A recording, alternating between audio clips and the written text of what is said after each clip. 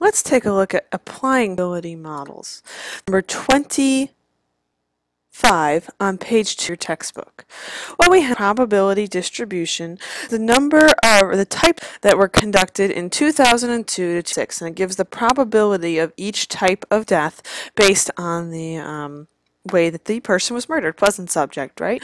But the first thing we want to do with this is verify that it is indeed a probability model. So I'm going to take my calculator out and I'm going to add all of the probabilities together.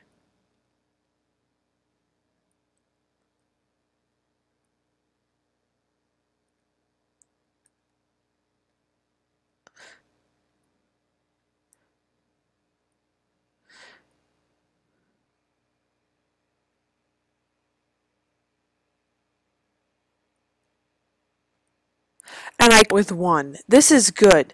That's the first condition of a probability model. The sum of all of the probabilities must sum to 1.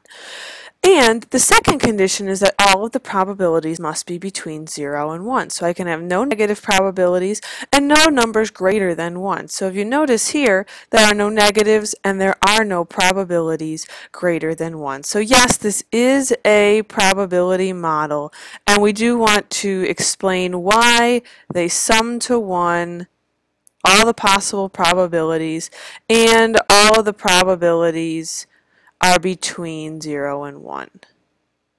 That's good. Now I can go on to answer the next two questions. What is the probability that a randomly selected murder resulted from a gun or a knife?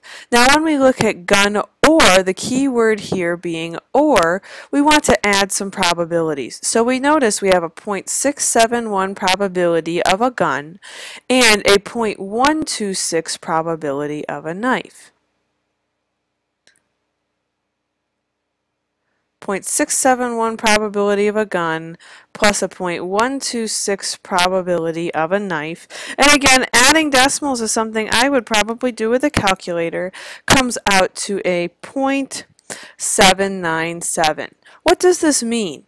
Well, it means 79.7 or almost 80% of murders are conducted with either a gun or a knife.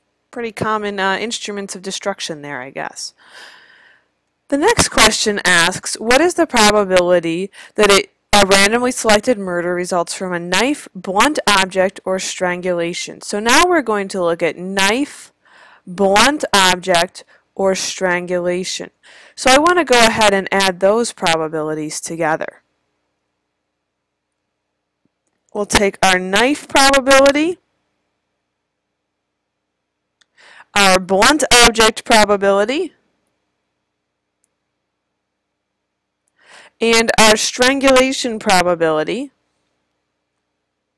And be very careful when you add these up. The most common error is actually putting them in the calculator wrong. Putting something like 0.44 instead of 0.044 can really have a big effect on your final probability statement.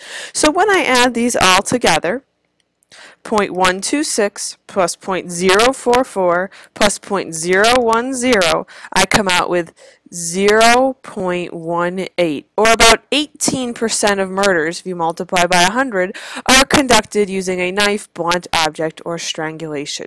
So that's a look at how we can use a probability model and create problems involving the word or.